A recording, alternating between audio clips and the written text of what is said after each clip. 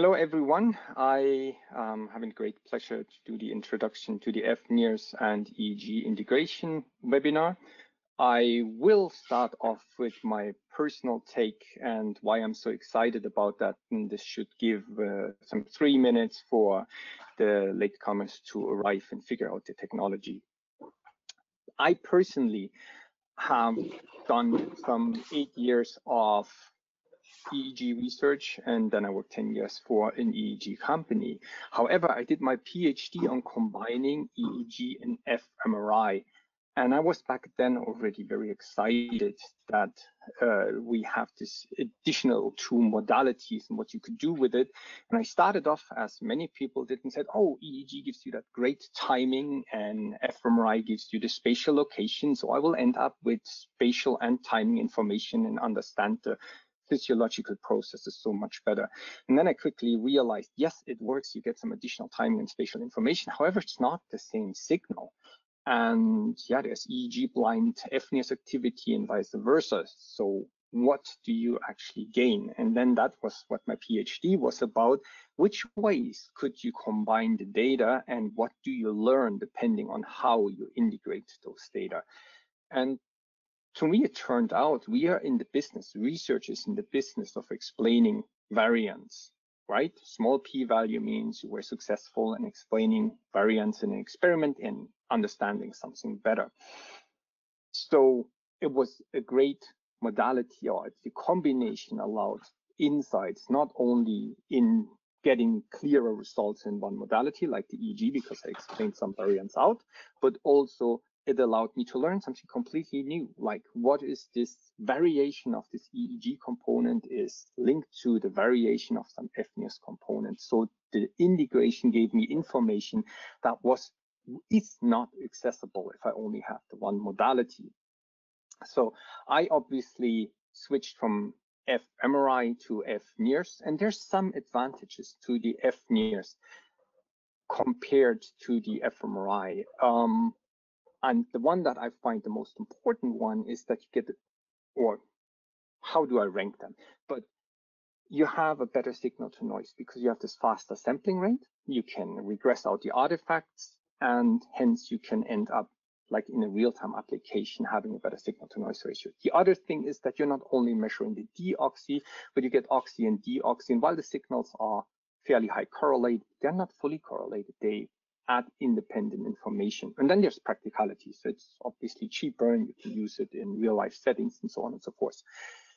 All that being said, now you end up having those 2 modalities and you would like to have them integrated. You would preferably have them just in one box that does exactly what you have in one easy data stream. So why do we have this webinar and showing you how to integrate that?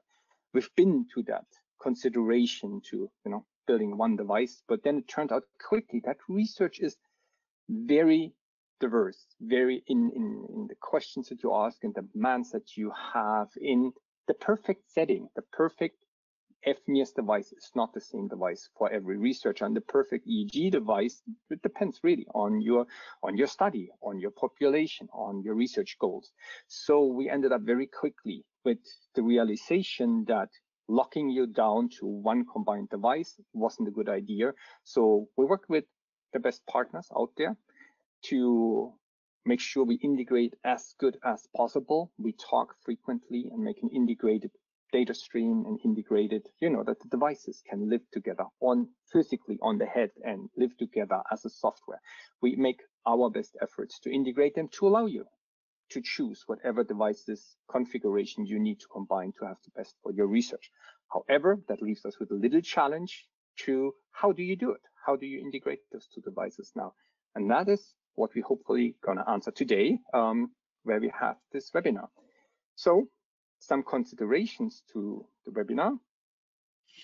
Now I hope I'm getting my next slide. Oh, that was 2. We love to hear from you always, but during the webinar, you are muted. Questions are always welcome. Please go to your webinar panel on the side. If you click there, that window, you can chat, you can post the questions.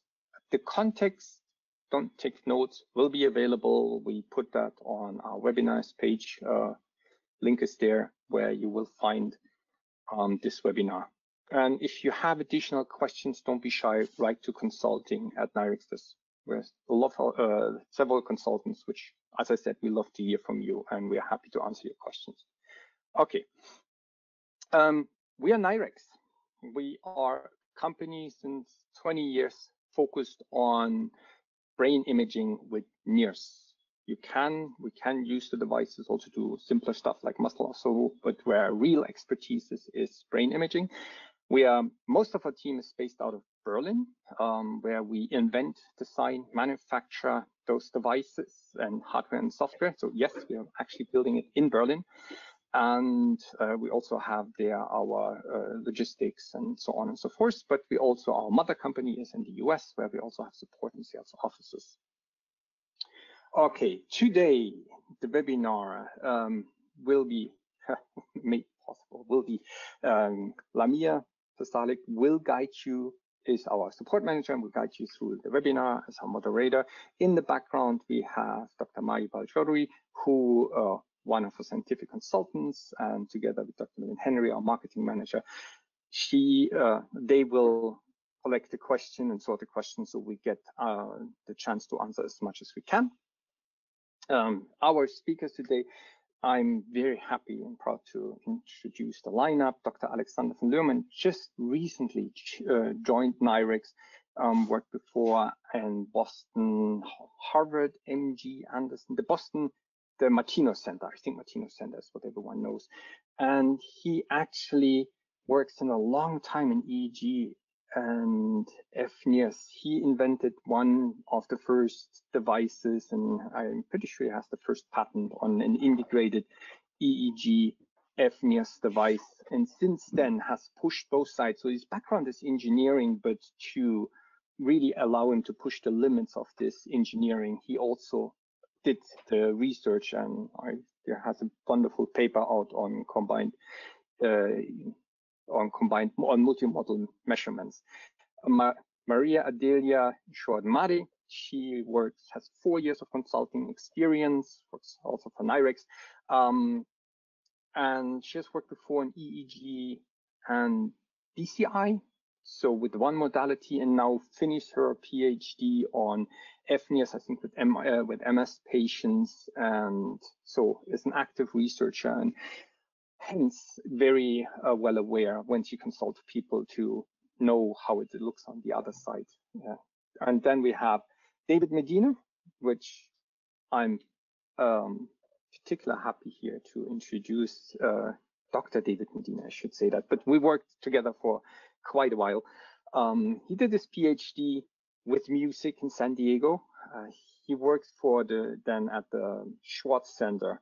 And the Schwartz Center is an amazing place to be. There's a lot of the most amazing tools that we currently have in psychophysiology research, like EEG lab and LSL, come from there. And David was one of the masterminds and builders of LSL, so knows the software really inside out. Then he switched and worked for Brain Products, which I think is the leading manufacturer of research EEG devices, and that is where I also had the pleasure of working with him. And he implemented there some of these tools and this knowledge and brought it and made it hence even more available to the research community. And now he moved to Australia, where he has now his own company, the Ademics, where he consults now more than just one company and brings the LSL to an even wider community and enables even more companies to work in this format. And in the end, just it makes the researchers' life easier. So you can get more devices that are all up to the standard and they are integrated nicely into LSL.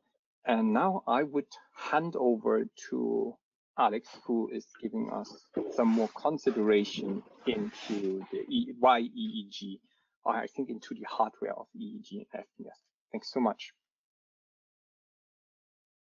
Thank you. So I hope everybody sees my screen. I'm very happy to give a little more of a motivation for fNIRS-EEG integration, also some of the hardware considerations that should be taken into account. So why do a multimodal approach in the first place? Patrick already spoke about this, but I want to briefly go back to this. We have several frontiers in neuroscience right now, actually many, and the field is progressing very rapidly. Two especially are, at least for me, very interesting, and that is the approach is now to look into macroscopic brain activity in naturalistic environments. So bring the person from the lab into the real world. But of course, that's only one of the fields that are moving forward. Still and always, the fundamental research in neuroscience and medicine is going to look into how does the healthy brain function, how does the diseased brain function, and how do microcirculation and neuronal activity, how they interact. And so there's a lot of challenges that have to be addressed to do these kinds of research nicely. And among them are that we have to decrease the constraints in the acquisition, we have to get more robust measurements, and we have to increase the information and the signal quality as that we acquire in an experiment as good as possible. And quite obviously, the instrumentation, the integration, the multimodal instrumentation is a prerequisite of performing novel experiments that yield data sets for this kind of science and this kind of research. And those data sets can also be used for the development of novel multimodal signal processing approaches. And those will hopefully ultimately help us to exploit brain and body signals even better by integrating all the information and increase the robustness of the evaluation methods and of their research results. Just a brief note, hope this is not in the way. Oops, sorry, this was the click. I have to get back to this. A brief note that the next week's webinar on the 18th of August is going to deal with this multimodal signal processing of EEG and fNIRS. Dr. Ted Hubbard is going to talk about this. Well, very briefly, what is EEG and how is it different from fNIRS? We measure neuroelectrical activity with EEG. The signal stems from a large number of synchronously firing neurons, mostly pyramid cells, and is a comparatively weak electromagnetic signal. So we need high performance instrumentation to pick this signal up robustly and in a good quality. Due to volume conduction in the head, the spatial resolution of EEG is somewhat limited. However, the temporal resolution, as Patrick also pointed briefly out, is much better. And we're talking about the order of milliseconds here.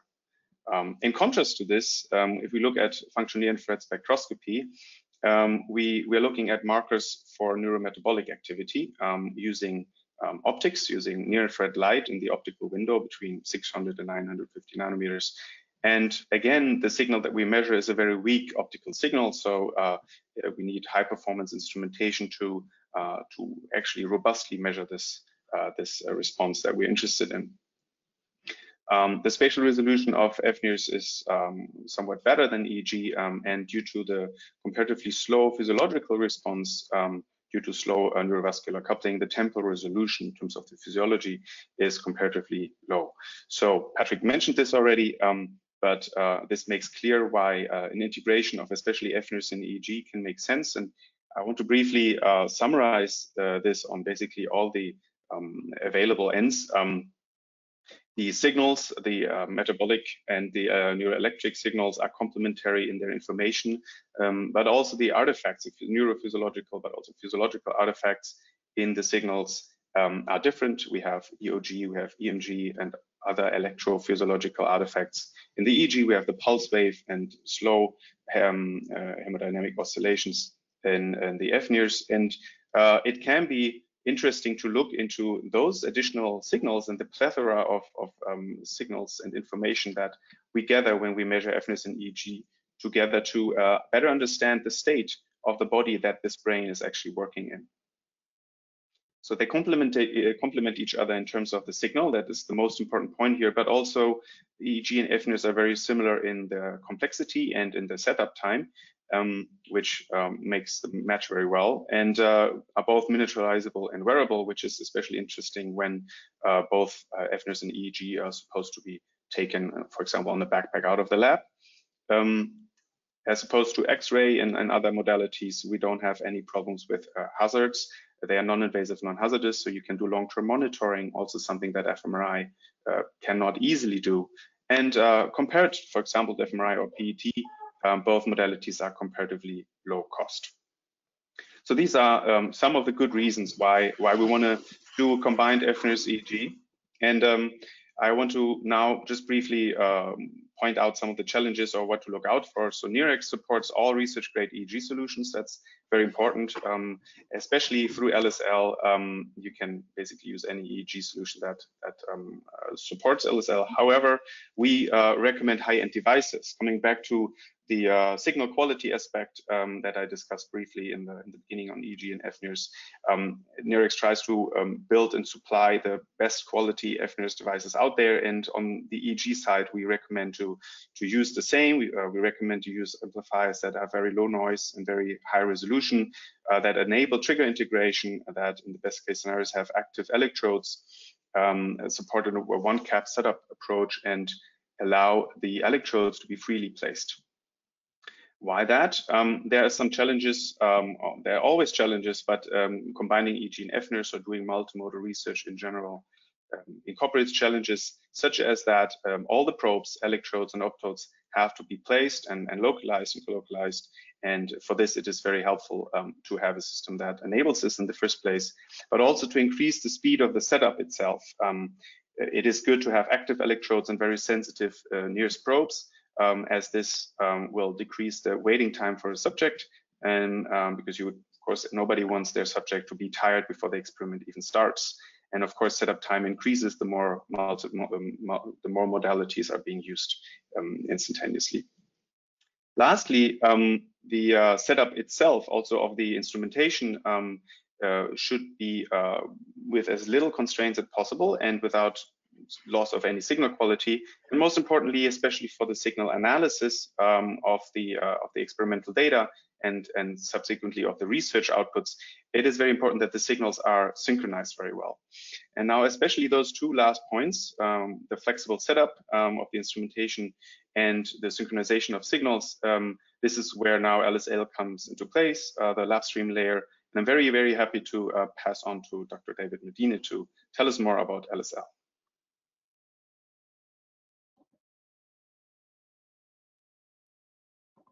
Okay. I don't think my screen is showing quite yet because I missed the. My screen should be showing. I'm going to say that my screen is showing. Okay, good. So let me prepare my slides now, and I am going to introduce the lab streaming layer in the context of multimodal data acquisition. And I will try to focus on fNIRS and EEG. In fact, I don't have much experience with fNIRS. As Patrick mentioned, I worked for some time in an EEG laboratory developing tools such as LSL, which makes it really exciting for me to be involved in this because it's always fun to learn new things that you can do. And fNIRS is a very exciting technology, and NIRx, of course, makes the best fNIRS systems that are available for research. And Patrick also mentioned or showed that I've actually been working with NIRx since I began at Brain Products a few years ago, because we did a joint grant together to work on a BCI application that used fNIRS and EEG. And we indeed used LSL to combine the signals for that project. So what's the deal with LSL? So my job today is to show a little bit about how to use LSL, and hopefully this will convince everybody why it is such an important tool, that it is an important tool. And I will try to make the following points slash arguments again and again. What LSL is very good at is fusing data from different devices. So it's a way to take data from different modalities and provide a way to record them in a unified fashion, to stream them in a unified fashion, and most importantly, of course, to synchronize them. And LSL can provide a lot of automatic tools that make this process more or less fail-safe. It's a complicated technology and there are ways to abuse it, but if used correctly, it can be your friend. and take care of a lot of problems without a lot of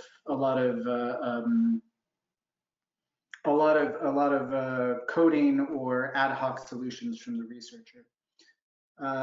I also want to stress again and again that LSL is a very flexible tool. So Patrick mentioned, why don't we provide a one-stop shop for combined EEG and fNIRS? Well, there are many different questions to answer with this technology, and there are many different configurations that we need to put these devices into. And it would limit our research goals if we were to limit the ways in which we can combine them. And LSL is a way that we can rely, or it's a device that we can rely on to do things in a flexible and reliable way. And the other thing I want to say is that LSL is good, and it's also getting better. It's an actively developed technology.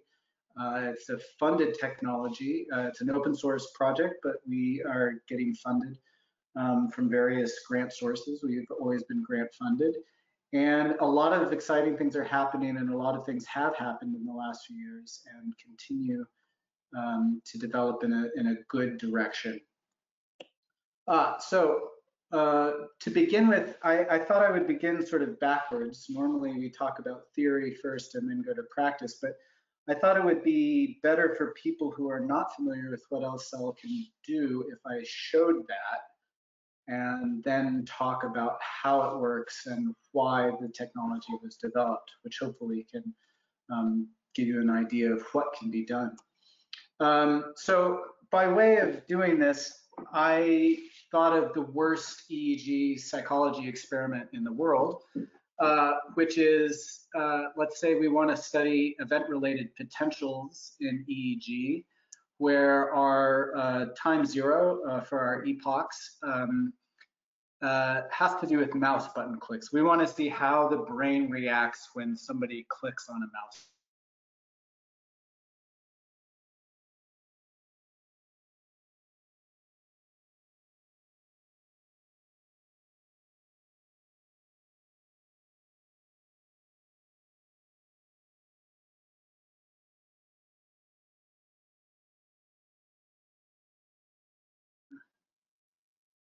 Excuse me, my audio seemed to have disappeared for a moment, but now it seems to be back. We need the triggers to be reliable, because oftentimes when we do EEG analysis, we want to average across trials. And if we average across a shifting point in time, of course, we will average out a lot of data, which is bad. So we need to have our triggers to be reliably timed. So how do I get the click triggers in my EEG? This would require either custom hardware. We could put a little sensor on a mouse, or buy a very expensive mouse-like device that we could connect to our computer, and also to an EEG amplifier's trigger port. We could also try to hack our operating system and try to harvest the mouse clicks there, or we could simply use LSL. And LSL kind of deals with all of these problems for us. So this would be a glimpse at an LSL workstation for this silly toy experiment. And this is a screenshot from my computer, and let me break down what these components are. So this is a application that simply takes mouse button clicks and converts them into LSL messages. This is a application that connects to the Brain Products LiveAmp device. It's called the LiveAmp connector, and it will stream our EEG data. We have a monitoring program which can monitor arbitrary LSL streams. It doesn't have to be EEG, it can be anything. And this is actually a new software that Brain Products put out as a freeware tool. It's called the Brain Vision LSL Viewer. And it shows, as you can see, it can show you signal traces here from your EEG device. And it also has a nice feature. It will plot an FFT in real time as well. And finally, we have the lab recorder, which is what we use to record data from our various devices here. So now I thought I would sort of go through getting set up again, this is kind of a toy experiment. I don't have all the tools necessary to do a real EEG experiment, but I believe NIRx will do this for us, a combined fNIRS-EEG experiment. If you Google lab streaming layer or LSL, you'll most likely find this link first. And this is a little daunting sometimes for researchers to see. People who are not software developers are a little bit scared or turned off or confused when they jump into a code repository. But this is really the main page for LSL. And this has all the source code in it, but it also has links to a lot of other things, such as online documentation. There's a lot of information here about getting help. You can links to documentation. There's also a mailing list and an invite to a Slack channel, which can help you get started. So the information is a little bit spread out, but it is there. And the good thing is that even though this is a source code repository and LSL is a actively developed open source product, many of the things that you need to do an experiment, you can just get. There are applications that are already pre-built and available. And I've thrown a lot of links into this presentation, and hopefully these are not hard to find either.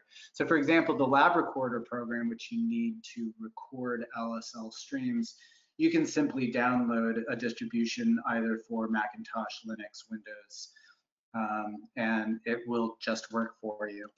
And this is true for many of the other devices that are commonly used, and many of them are actively developed, and we try to take advantage of the latest technology and to make available tools that are connected to the best possible devices.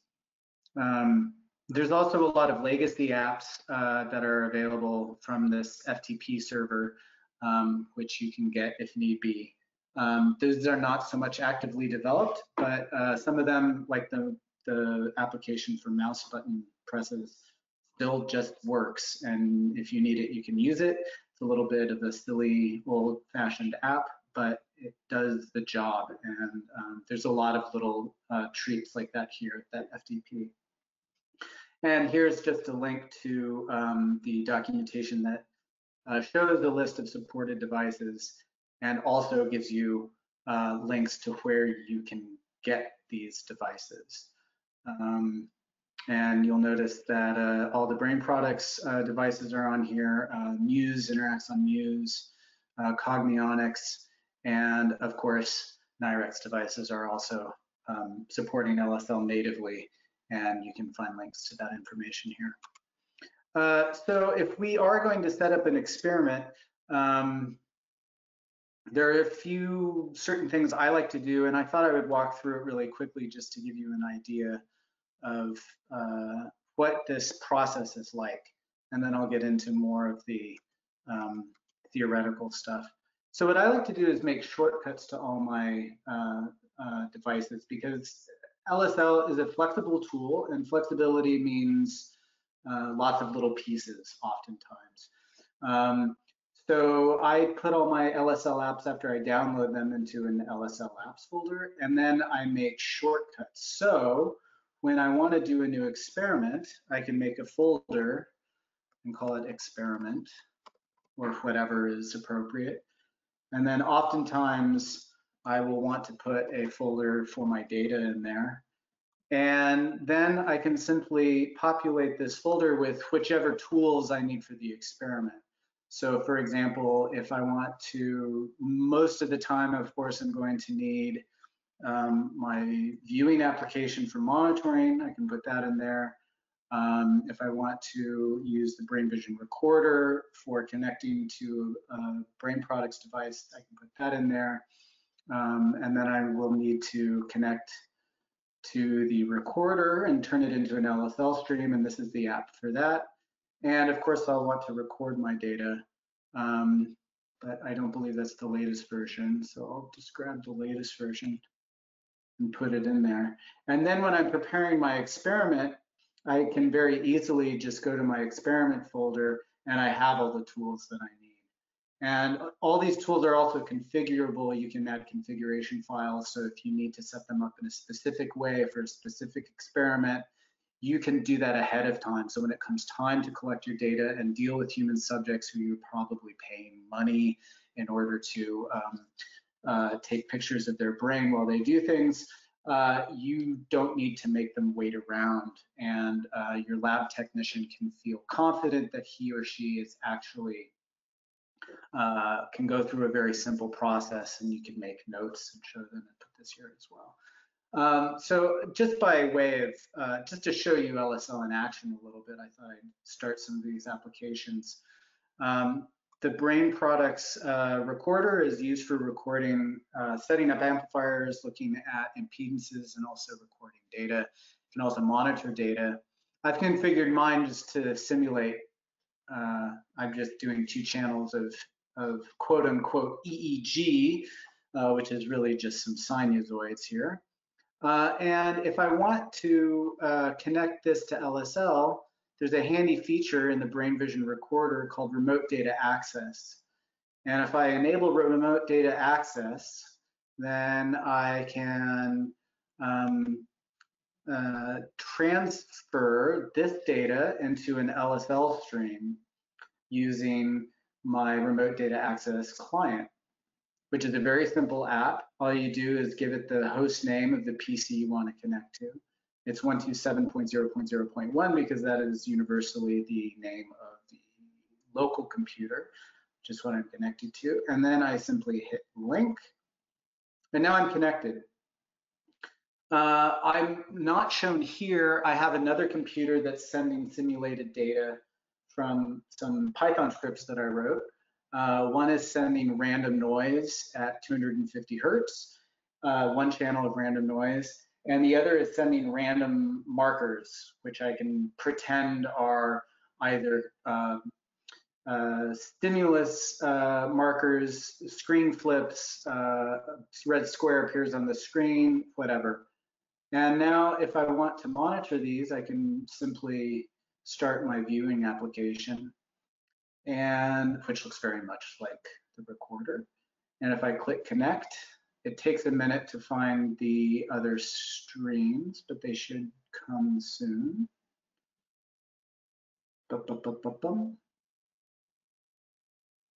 Sometimes they appear faster than others. Well, in any case, we can look at this stream, make the scale larger. So this is actually showing an LSL stream rather than although it's the same, it's simply these waveforms forwarded as an LSL stream. Now let me see if I can find my other stream, which should be on my home network here. And of course, when I do this to practice, it works great, but when I do it live, I have trouble. Sometimes I have done the wrong thing. Let me try this one more time. Let's make a shortcut, create shortcut. Go here. Excuse me. Well, I fail at being a guru of LSL. And let's take a look. Yeah, so the lab recorder is finding my streams no problem. Cancel my Brain Vision viewer. So now I see my streams. So just to give you an overview of what I'm doing here, this Linux-sim stream is the random noise that I'm sending, and my marker stream is random markers.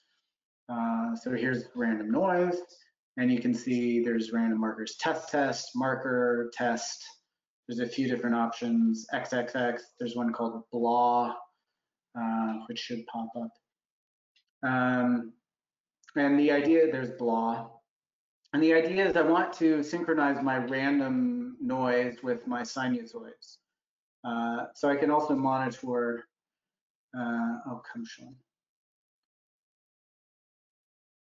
I can monitor these and record these at the same time. I already made a recording, so I'm not going to walk through the process of it just now, but just to give you a indication of what we're trying to do here, come back to my slides, which have, of course, disappeared on me. Now that we've set up our experiment, protected ourselves with safeguards by configuring our applications, we can record and we can epoch our data. So we can imagine now that this is our EEG trace, and the blue line is some other signal that we're interested in co-registering in our analysis process. And we've epoched our data around time zero corresponding to the markers that said blah. Now, whenever blah appears, we can co-register our sinusoids and our random noise. In real life, this would, of course, be something like EEG and fNIRS. So why do I need LSL? Just to come back to this point, this seemed like a lot of work, right? This was very complicated. There are many different types of software components.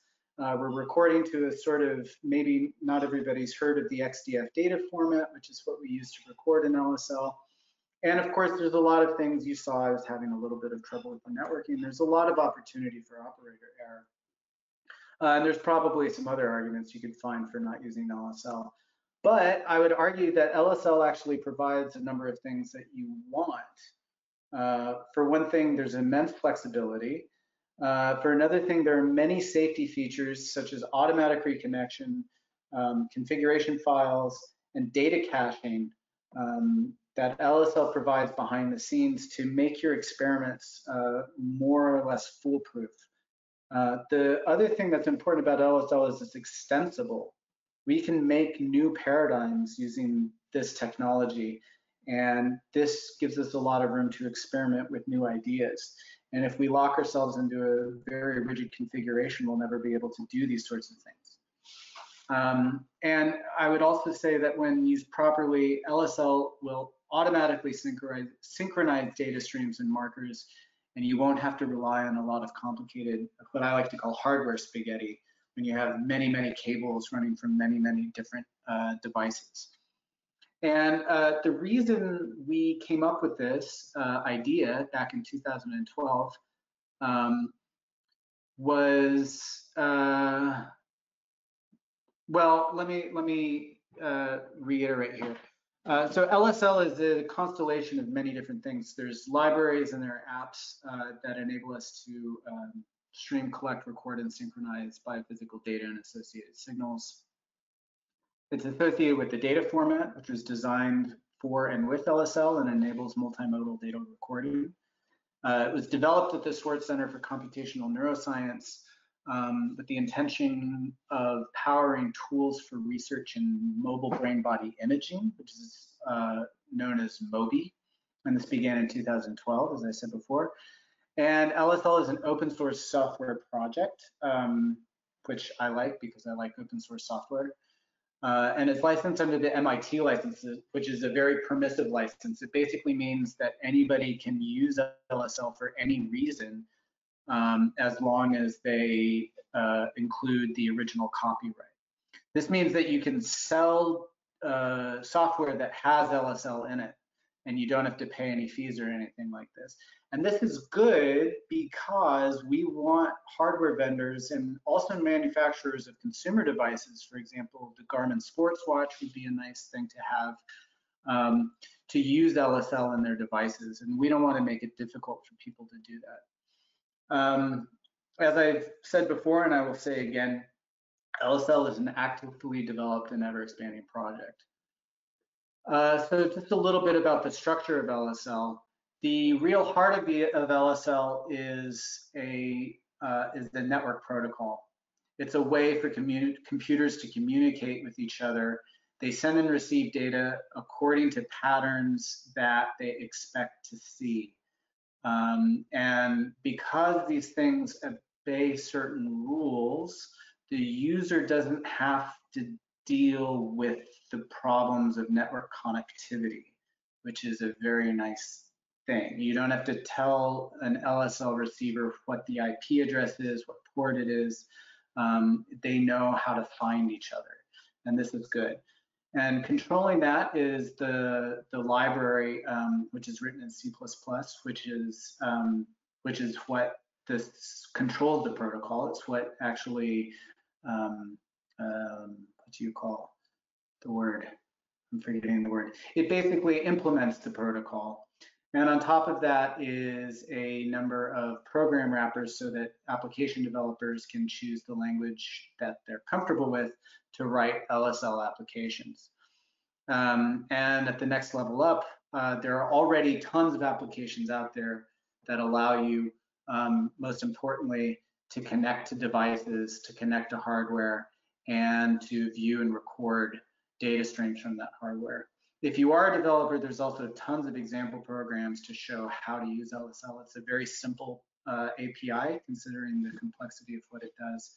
And of course, we also have wiki and documentation in various places. And this is kind of an overview of what constitutes LSL. Another way to look at LSL is this way. LSL is what we call an overlay network. So it actually sits on top of a local area network.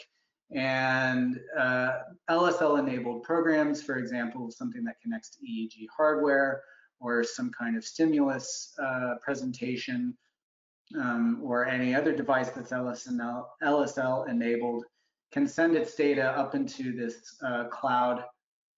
This should say lab streaming, not lab steaming layer, but I didn't make this slide, so I get to point that out.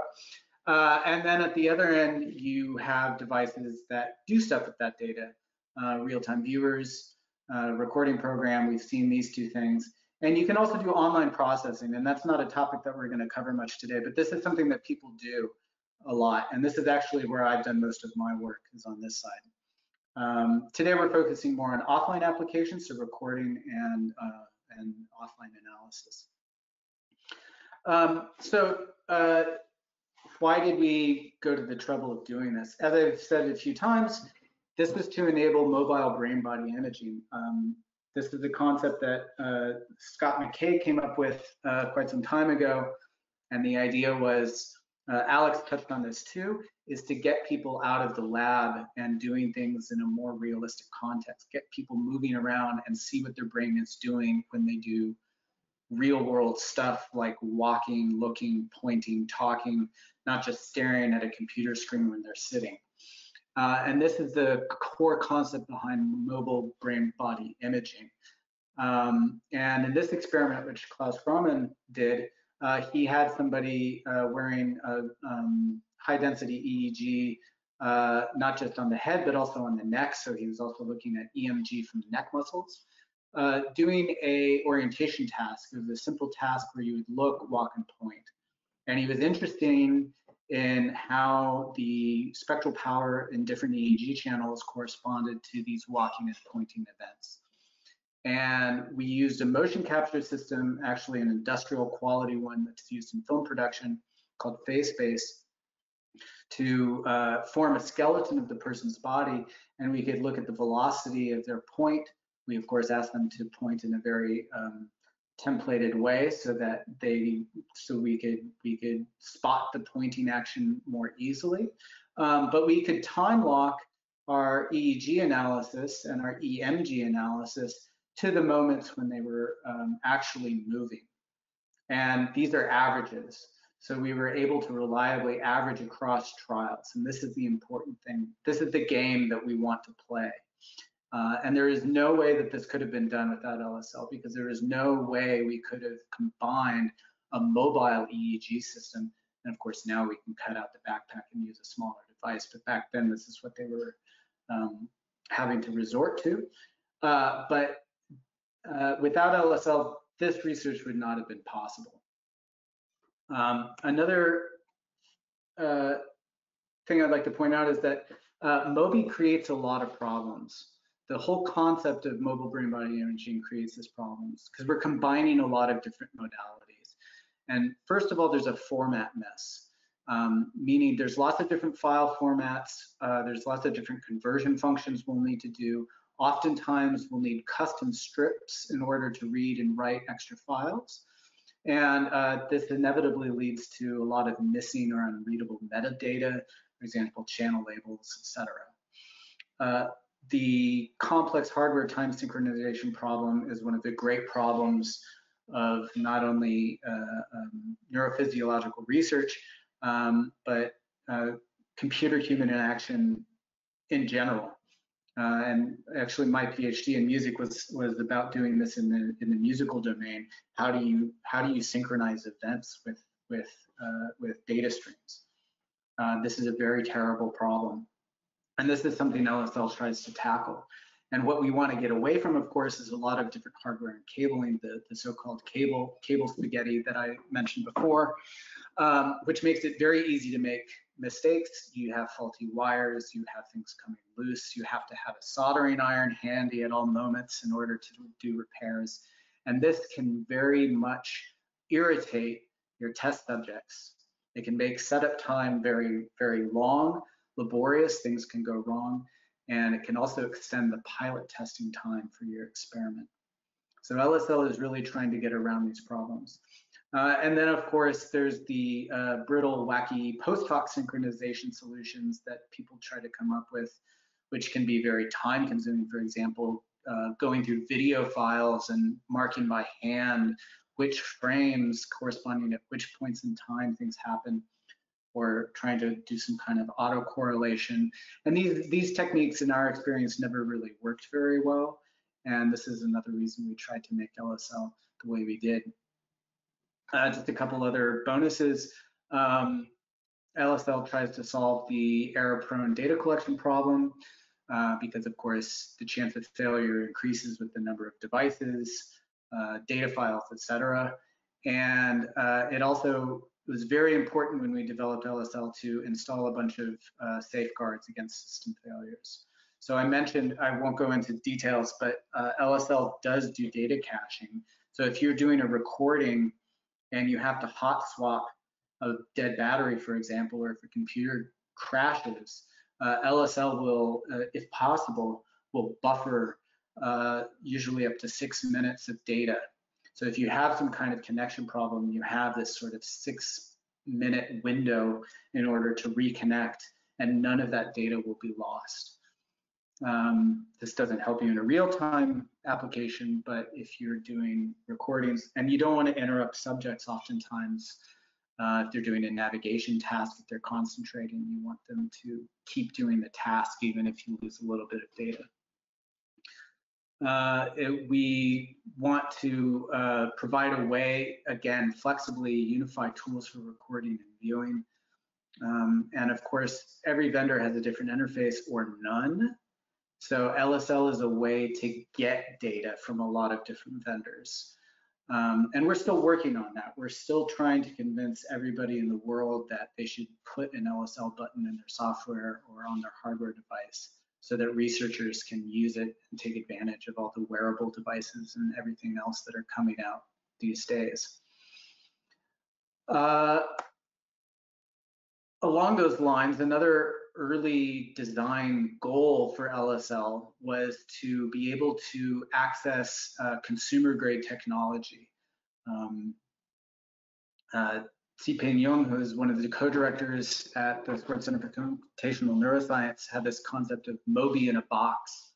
So he wanted to do simultaneous recordings with hundreds of subjects at the same time, and nobody can afford, you know,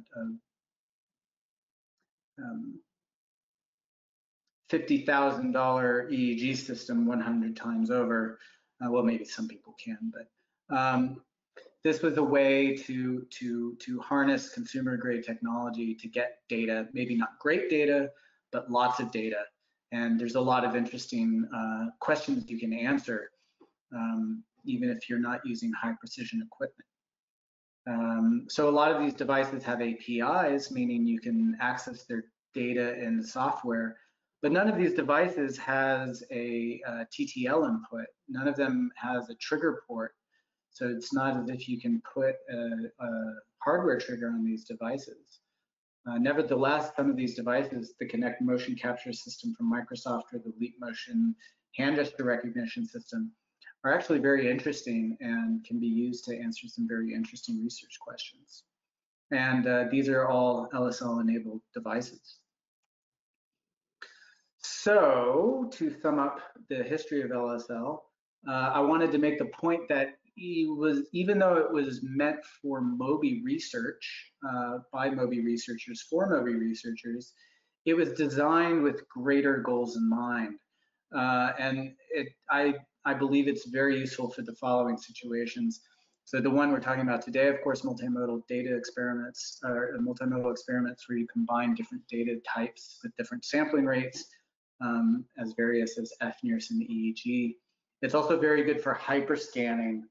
So if you have multiple subjects, even if they're using the same modality, you can fuse the data and perform analyses looking at when things are happening at the same time due to the synchronization capabilities.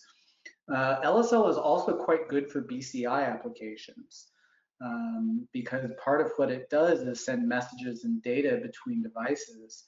And this is something that you want at the output of a BCI. You want to be able to control a robot arm or a wheelchair or any other device with a classifier output.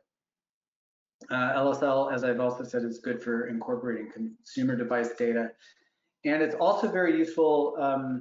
It can be used for remote controlling experiments. The lab recorder program, which we just looked at very briefly, has a lot of features. It's very powerful. And one of the features it has is a very sophisticated remote control system. And this is useful, for example, in sleep studies and in infant studies when you're limited to the amount of interaction you can do with the subject. I think it's important to talk about the theory behind LSL. I won't talk about the guts of how it actually sends data back and forth and the asynchronous input-output network transfer protocol models that it takes advantage of, but I did want to talk a little bit about synchronization. So as we've seen, there are many different components to LSL, and just quickly going through this slide, and it seeks to solve many challenges in multimodal data acquisition. But the most important theoretical consideration for now, I would say, is synchronization. So I just want to go through the theory of synchronization in LSL a little bit. It's important to understand because it can be done incorrectly, and understanding how it works has implications as to how to use LSL. And for example, to combine fNIRS and EEG, you need to do things a little bit different than if you want to combine EEG with motion capture. And this has to do with data rate. It has to do with the actual structure of the devices and the software that controls them. There are a lot of different considerations. So it's important to know a little bit about the synchronization procedures because it will affect your design choices. And also LSL it's not magical. And in the early days when I was basically spending all day supporting brand new LSL users before there was a wide user base and a wide community supporting it, I got a lot of researchers who just thought that LSL would solve all their problems and just greatly abused the software because they didn't know what they were doing. And we, meaning the Swartz Center back then, had maybe a little bit overpromised how good LSL is. So I always try to show a little bit about how it works so that people don't shoot themselves in the foot. And I've seen some terrible things where people did an entire study incorrectly and basically lost all their data because they misused things. That was a long time ago. Things have gotten better. But the other thing is that this is actually quite simple. The way LSL works to synchronize data is pretty simple. So the basic idea is you timestamp everything. Every sample gets a timestamp. Every datum gets a timestamp. And you get the time from your computer. You can ask your computer for what's called system time. Most computers, that's the number of seconds or the amount of time, I should say, since January 1st, 1970 at Greenwich Mean Standard Time. So it's a big, big number. But clocks drift and we have to synchronize them because that was a long time ago and the clocks may be quite inaccurate by now. So what you need to do is you need to measure time differences between connections. And then you can use that information later to rebase the clock times between senders and receivers. And then you have synchronized data. You also will have to dejitter the data timestamps, and I will simply show a picture of that instead of talking about it because I think it makes it it's pretty obvious what needs to be done there, and I'll get to that later. So just to go back to this picture so we remember what's happening, on the left-hand side we have senders, basically, EEG hardware, triggers from a stimulus presentation, some other modality such as motion capture or indeed fNIRS, whatever. On the right-hand side, we have basically receivers, real-time viewers, a recording program, or some kind of online process. Now, the online process may actually send control signals back. It might be a receiver and a sender, but as I say, we're focusing mainly on this today. So it's a one-way communication. So this is an abstract view of a possible setup with LSL.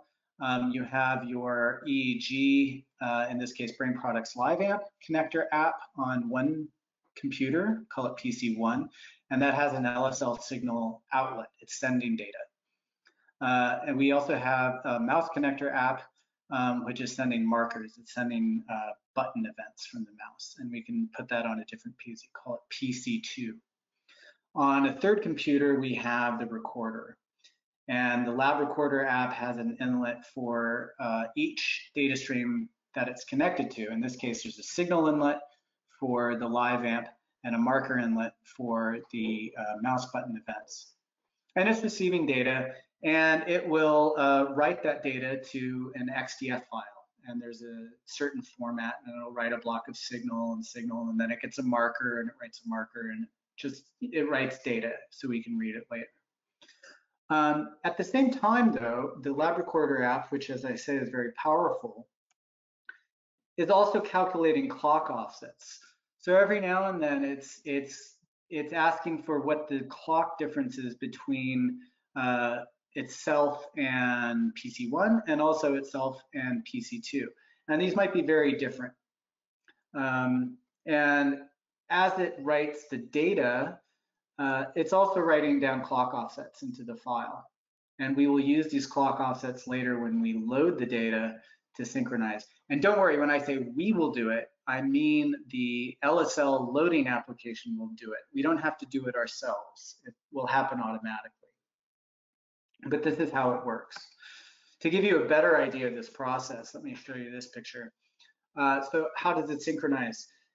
It needs to correct for the clock offsets between different PCs. If you're just using one PC, this is a very, very small offset. It'll be on the order of microseconds, and it doesn't really matter.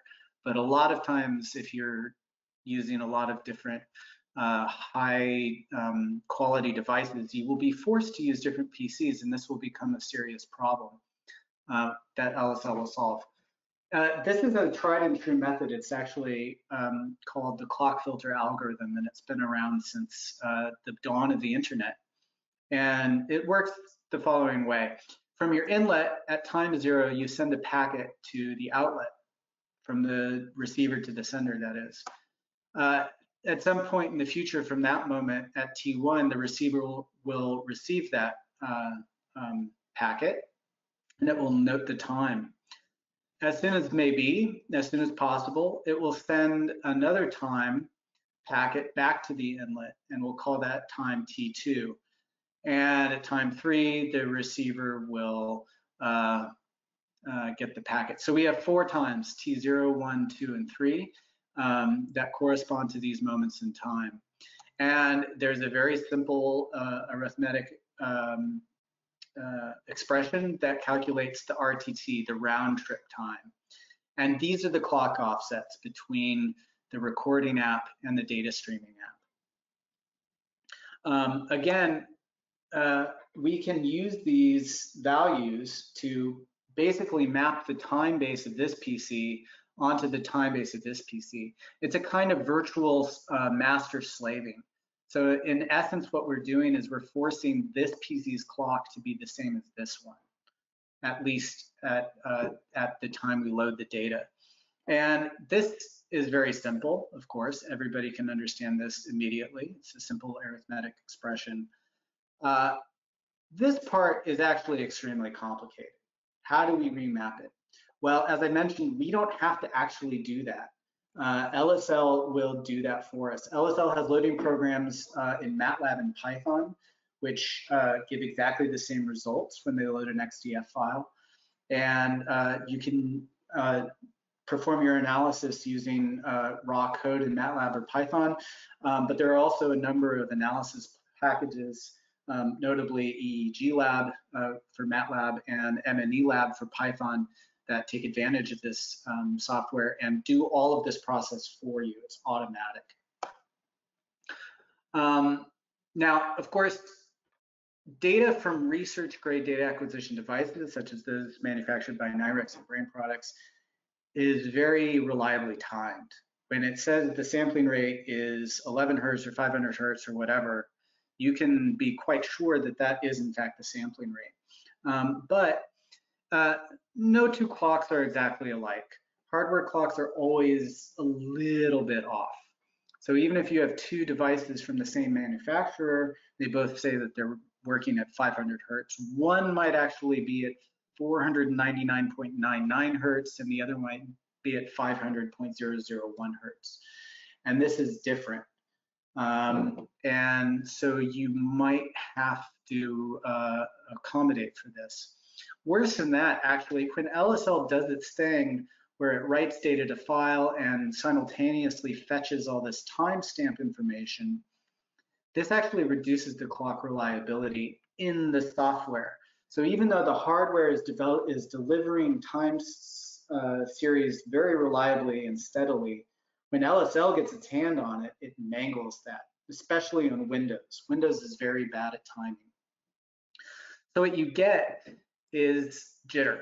LSL actually adds jitter to your EEG or your fNIRS data, meaning that subsequent time samples are not evenly spaced in time. And worse than that, they might not even be monotonic. And to show that, I'll show you a picture of inter-sample times from two signals. One was recorded from a Linux device, one was recorded from a Windows device. In fact, it's the data that I was recording in that quick toy experiment I set up before. The blue line is the inter-sample time, so the difference in timestamps between successive samples in the data coming from the Brain Vision recorder after it's been forwarded to LSL. And the red line, which is quite small, but you can hopefully see on your screens that it is kind of noisy. It's jittering much less than the blue line from the Windows device. But this is also not steady. And you can also see that the Windows timestamps are not at all monotonic. Some of them are negative, meaning some timestamps are actually have a lower value than the time after them. They're actually backwards in time. So you have to correct for this. And LSL loading programs do this as well, and they do it automatically. And so you see here, this is the before and this is the after. So the blue line was about 500 hertz, and you see afterwards the subsequent samples are all exactly 2 milliseconds apart. The red line was supposed to be 250 hertz, but it was just a sample program. This wasn't from actual hardware. It was just a little Python script, so it wasn't exact. And it was supposed to be 250 hertz, and it's a little more than 4 milliseconds between each timestamp. But the good thing is this is exactly steady, right? This is completely de-jittered. And you can see the standard deviation is greatly reduced. So in here, it's on the order of 1.9 milliseconds, and here it's very, very, very, very small. So going back to our blah epoch, I just wanted to focus on this part right here and make a final point about LSL and time. Because a lot of times researchers are used to, at least coming from brain products, researchers are used to having their triggers in as part of the hardware, right? The triggers are hardware triggers. Every time you send a trigger to the device, it corresponds exactly in time with one of the samples from that device. It corresponds exactly in time to a measurement, a single digital sample measurement of a voltage in the EEG.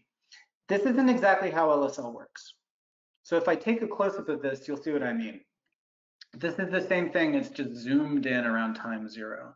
So time 0, the black vertical line is the marker corresponding to the blah events that I was sending before.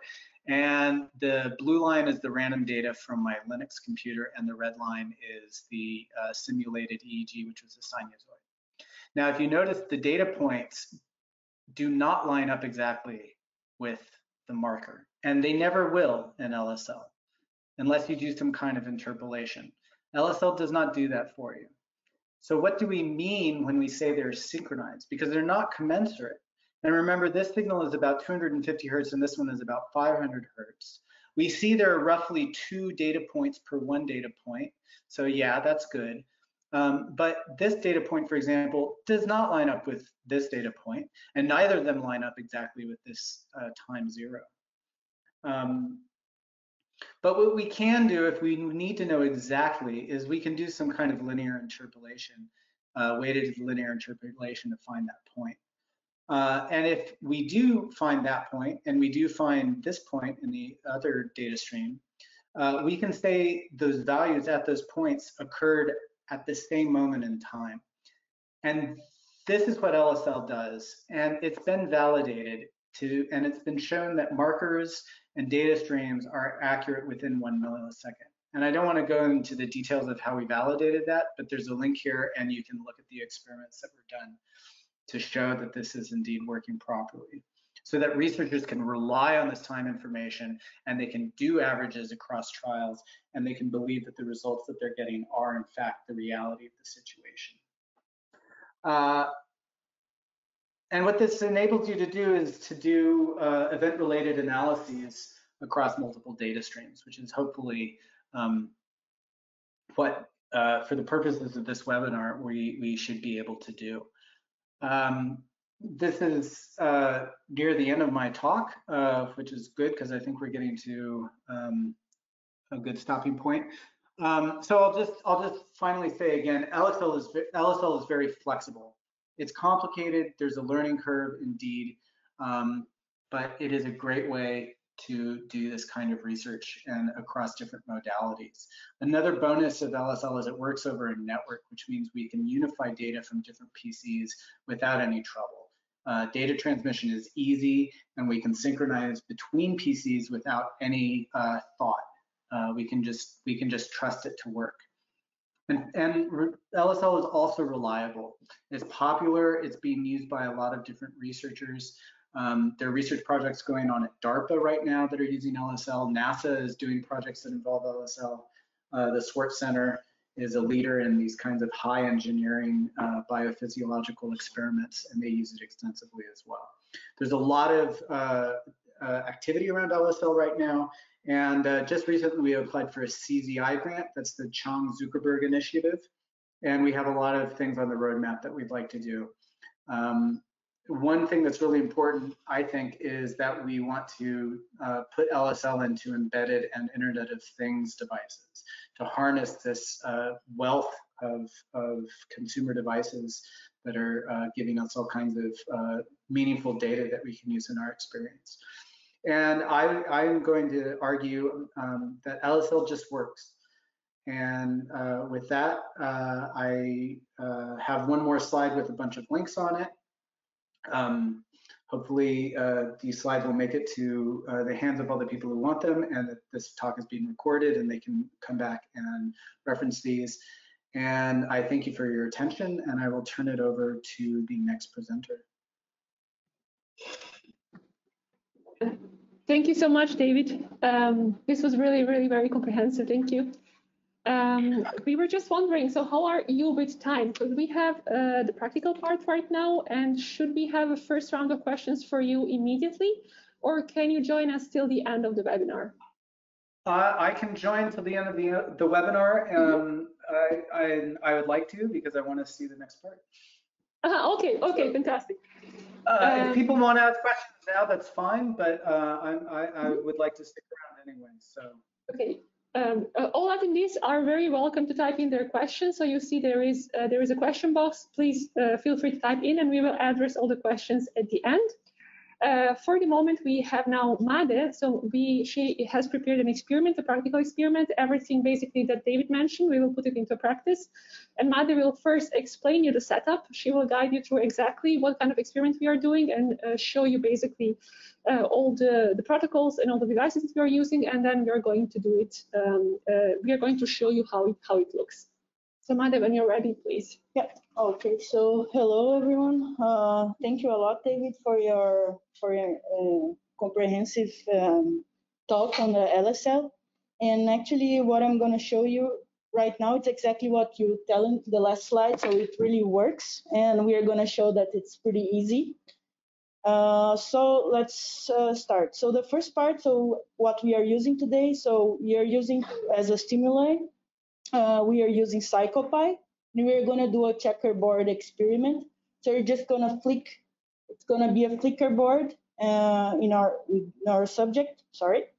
For the EEG part, we are going to use the Live Amp, which is a wireless EEG device from Brain Products. And for the fNIRS, we are going to use also our wireless device. So it's going to be the NIRs Part 2, which is over there. And we're going to integrate all of this through LSL, and we're going to have the integrated acquisition. So my computer will be acquiring the data from fNIRS and EEG, and my colleague Blanca over there, she will be using the PsychoPy to show the experiment. If you want to have more information, so we have a press release joined with the Brain Products. We showed more in depth of this setup. And also feel free to email us if you have any questions. For the cap montage, so one interesting thing that also Alex and David also mentioned is that you should be able to freely set up your cap montage, right? So we have here the NIRS site, which you already know. And in the NIRS site, you can also put your electrodes. So here we have a 32 electrodes configuration and a 16 by 16 optode, so 16 sources, 16 detectors. Because we are doing a checkerboard, so we are mostly looking at the occipital area for the vision. We have here an occipital montage, and we also put a motor montage, so you can see that's very flexible, and you can change this according to your experiment. So here you can see we have some optodes and electrodes in the same area, so we get the same area at the same time. So just one last slide before we go. So just the data acquisition software. So we have here the Aurora software, which is the NIRs Part 2, which already has the LSL included. So the LSL, here we can stream data and also receive the triggers, so it will all be saved together. And for the Live Amp, we use the Brain Vision Recorder just for the impedance check. We already did some impedance measurements before, just for the sake of the time. But it was pretty easy also to do. And then we'll have the Live Amp connector, as David showed, just to connect the LSL and the Live Amp. We will just show the LSL viewer, which is actually this print I have here, and we can see the trigger display up down here. And then we will record everything with the lab recorder. There's also in this link down here, there's also a really nice page showing step by step everything we are going to show right now. So let's go and see our colleague sense. So we already, oh, he's there. Okay, I will turn on the live amp there.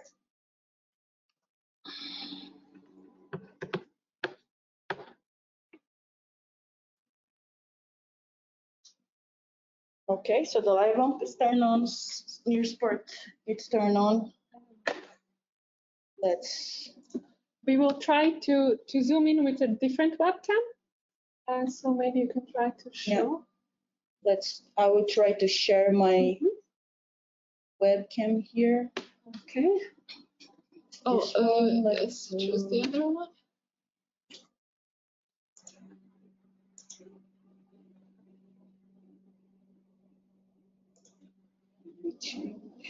Yes. Okay. So yeah, I'll do that. Yes. Okay. So I'll try. So we are connecting to the live amp right now via Bluetooth, and we are going to check the impedances. Let's check here with the recorder so we can check.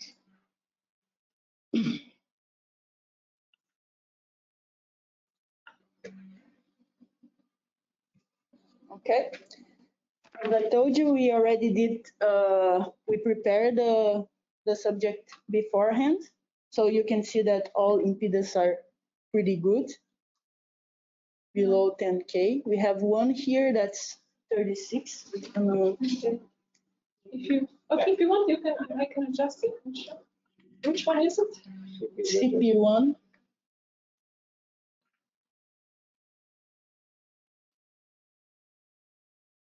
Anything else? No, that was the only one. So yeah, show them. Good. Okay, so now we are ready with our EEG side, which is everything good. We can stop the live recorder here. Disconnect. Turn off. Here you can see the active electrodes intercalated to the optodes, as according to the voltage that Nade already showed. Okay, I think that's pretty clear. Yes. So you can see the whole voltage there, and we can go to the fNIRS part to check the data. Let's do that. The optodes. So the optodes are positioned, 32 electrodes are all over the cortex, and according to the voltage Medine design, the optodes are over the motor cortex, as you can see here, and over the occipital cortex, because we're going to do a visual experiment. So yeah, so here we have the voltage I just showed you, and we're gonna do signal optimization right now for the, so we just did the impedance for the EEG part, and we're gonna do the signal optimization for the fNIRS part. So as you already know, we are shining light into the brain, and this now we're just optimizing each of the sources to get the best signal in our detectors.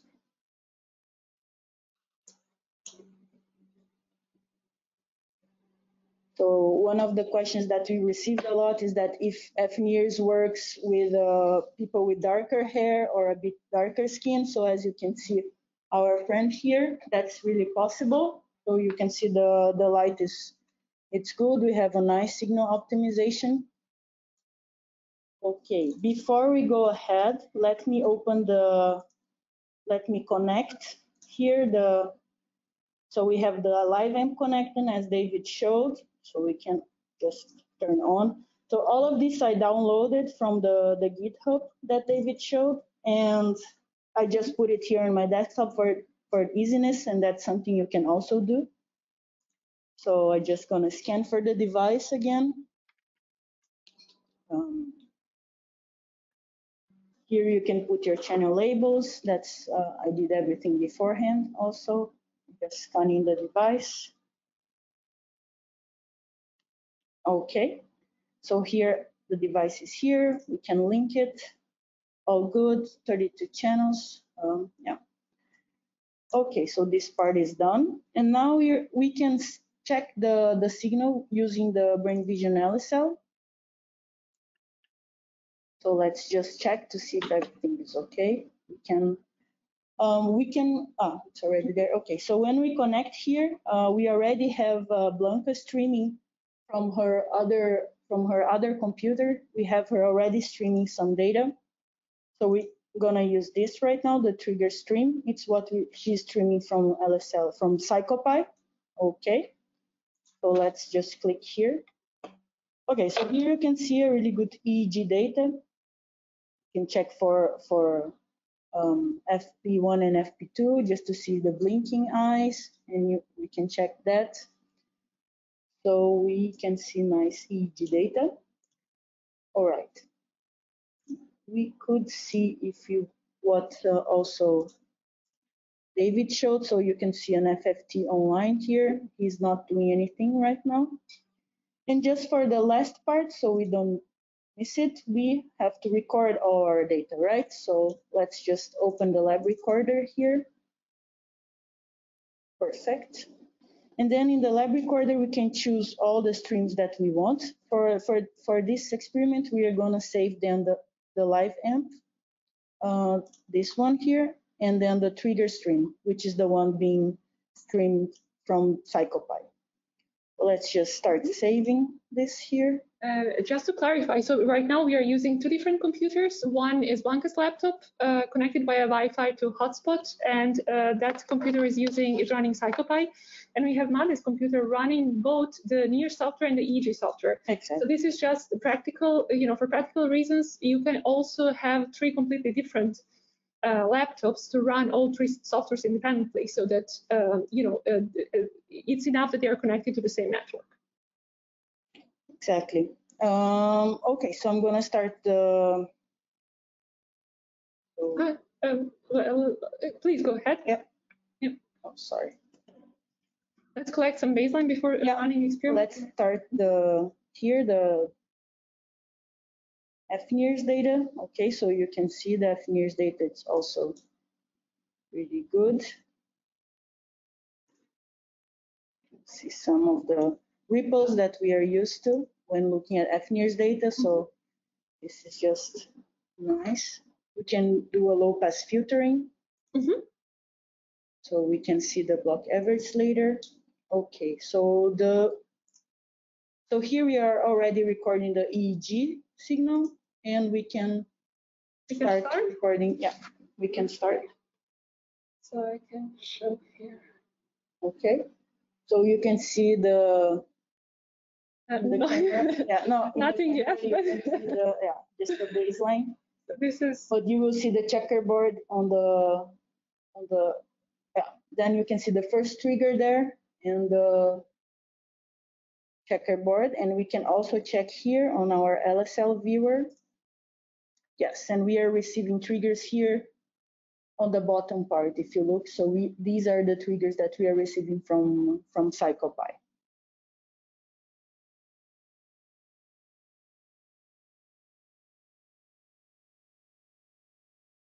And the camera seems to be blocked. Yeah. Too much for that. Okay. Okay. So again, here you can see the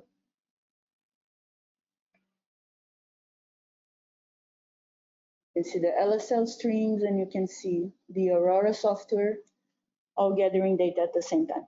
And that's pretty much what you have to do when doing fNIRS-EEG combine. So as you can see, it's a pretty simple setup. You just need to download the softwares, and once you have everything on your desktop, you just really click and start. So right now we are already we can see a bit of the block averages here. So because Aurora is able to receive triggers from LSL, we can see some online block average already. So we can see a pretty nice activation here for our colleague Sense. How many markers? How many blocks? Is it 3? Yeah, we have three blocks here. So and just one marker. So for the fNIRS, we're just marking actually the start of the checkerboard, and then that's it. For the EEG, of course, there is one marker for every time the border changes. So you can really see, you can really analyze it. For combined experiment, you will always have to adjust the paradigm, right? So normally for EEG, if you run VEPs, you don't have to do a block design. You would just have alternating checkerboards. But here we redesigned it slightly. So we have blocks of, I think, 10 seconds, where we have alternating checkerboards, and then we have a rest that lasts the same time. And of course, the correct trigger for EEG is the alternating checkerboard, while the right trigger, as Mate said, for the NIRs is actually the beginning of the block. And these are the block averages that you are seeing. Exactly. So that's pretty much it. I can. We can maybe show the 3D view and see some activation if we happen, during the, if we can see. Exactly. You can see here the 3D view from. So yeah, maybe we adjust a little bit the sensitivity, because maybe we can even see some activation real time on single trial. Sometimes you have to average, but sometimes actually isn't strong enough that can be seen really. Yeah, you can see some here. Yeah, exactly. So with a little delay, so the checkerboard is already gone, but this is it. Yeah. And we actually see the activation only or mostly in the occipital part and not in the motor part. Yeah. So here you can see the trigger and then some activation afterwards, which is what we expected from this experiment. Of course, you have all the views that you already used to in Aurora. So you have the line plot. You can also see the topo plot. So that's exactly what we saw before. The 3D, and now the block averages I showed you. So I think the experiment is almost over, right? How many blocks do we have? We have 8 already. So 2 more to go. But that's pretty much it, right, Mate? You wanted to show the simplicity of the setup. Yeah, exactly. And also, I mean, we can also show here the data afterwards, so that's also pretty easy to load your data afterwards if you want to. So here's the one more block. It stopped. Okay. So we can stop here the fNIRS, and then we go to the lab recorder. We can stop the recording here. Okay, that's it. Here we can stop, disconnect. Okay. The NIRS data is saved by Aurora with the newest version in .NIRS, but also in the .snrf, which is the newest format file. And in both file types, the triggers are, of course, the triggers received via LSL are, of course, stored within the file. And through the lab recorder, it's stored in XDF, right, Mate? Exactly. So here you can see today's the 11th. So NIRx data is here. Like Lamia said, it's also already saved in the NIRS format and SNIRF format. And the trigger, you can see it's here. So it's everything it's saved already. For the EEG data, it's then saved here. So it's then saved here. As you can see, the data already here. And you can also load your EEG data from here. Oh, sorry. Yeah. So you can load using this load XDF format, and it's already loaded here from an experiment, but it's already here. You can see in the info, you can see the trigger that's been loaded, and you can also see here the live amp data. So it's pretty much simple. Here you can see the time series. So here's all your EEG data saved in a matrix format. So that's pretty much it. So that's all the EEG and fNIRS data that you would need to then go to your analysis part. And we can maybe, so in the next webinar, we can exactly take a look at this data. Exactly. And see how it works. Exactly. In the meanwhile, I would say we can release our patient subject. Thank you very much for all your patience and being here with us. Yeah. You can turn off Aurora. Off Aurora.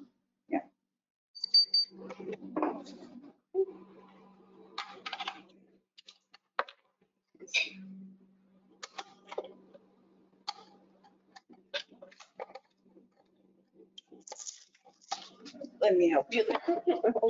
Okay. You can maybe turn off this camera. There is no need. Okay. Okay, perfect. I think we have received some questions, or a lot of them. Okay. David, I hope you are still here. Yes, I am still here. Okay, perfect. Yes, we can hear you. We don't see you. Oh, yeah, I turned my camera and sound off for the. Perfect. Okay, so the first question. What is the perspective of LSL in the future when it comes to going outside of brain imaging? So we actually, the two of us, we spoke about this a little bit briefly a few weeks ago. So it seems to be very popular in the brain imaging field, but when you start synchronizing, especially if you want to add some physiological measurements and maybe to extract, to try to clean, to regress out some physiological information out of your NIRS signal, for example. How do you see it, becoming more popular outside of brain imaging? I think it already is. There's a lot of, in the early days, eye tracking and motion capture seemed to be what most people were interested in. And so there's a lot of eye trackers and motion capture devices that adopted LSL quite early on, as long as 6 or 7 years ago, and they've all stayed with it. Lately, I've seen more devices, for example, Plux and Bitolino, which are sort of general purpose physiological data acquisition hardware. They can do GSR, they even have a one-channel fNIRS thing and a one-channel EEG connection. They have really excellent LSL connectivity.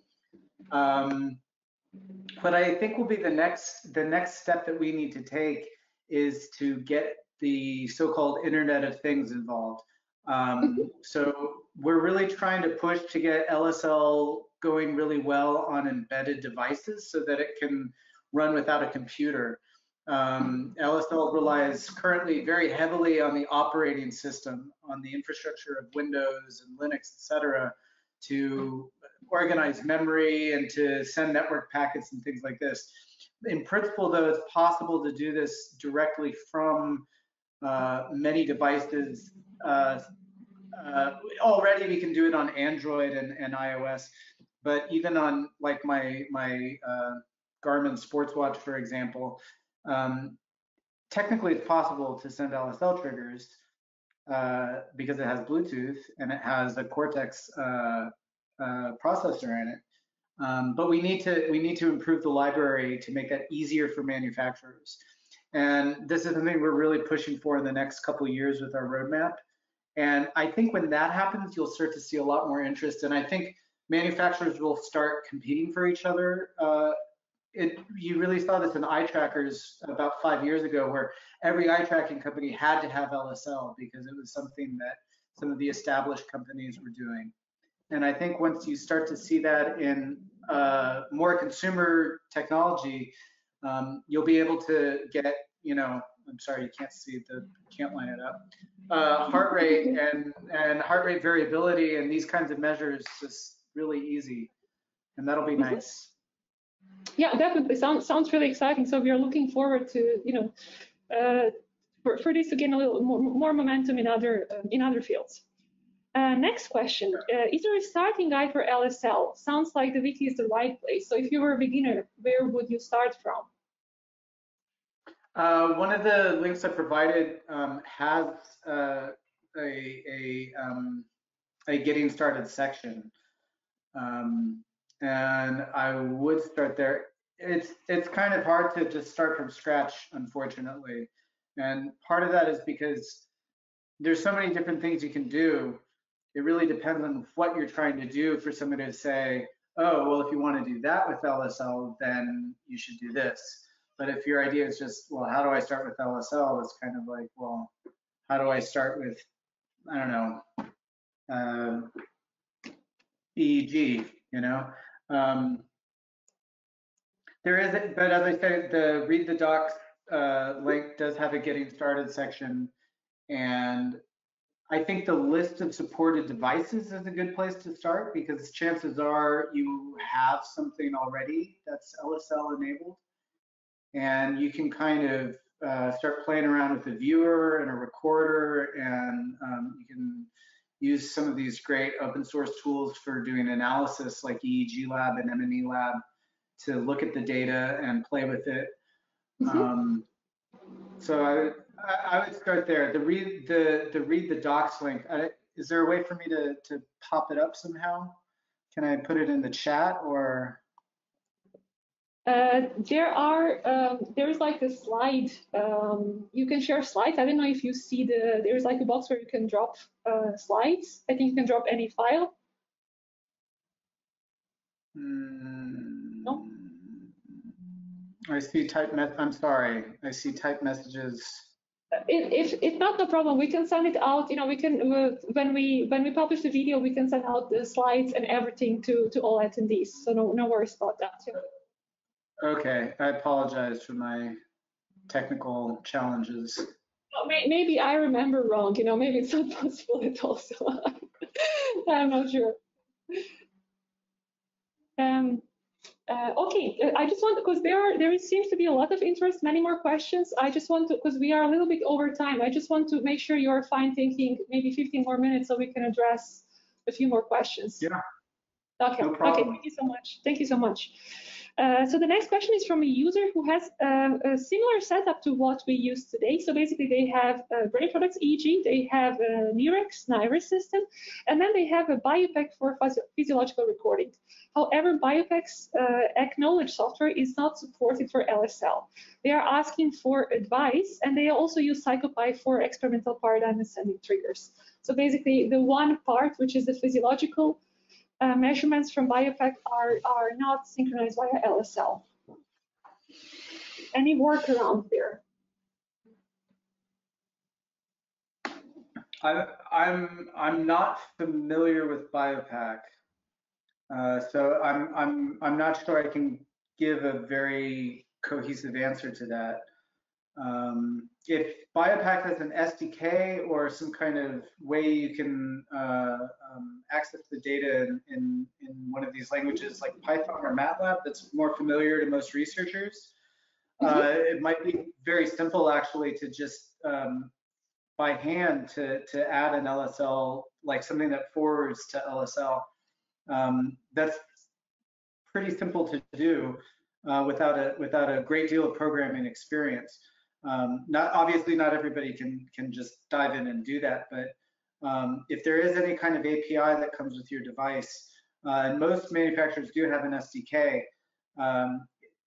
the example programs that come with LSL for its various APIs, and the Python one is very good, especially.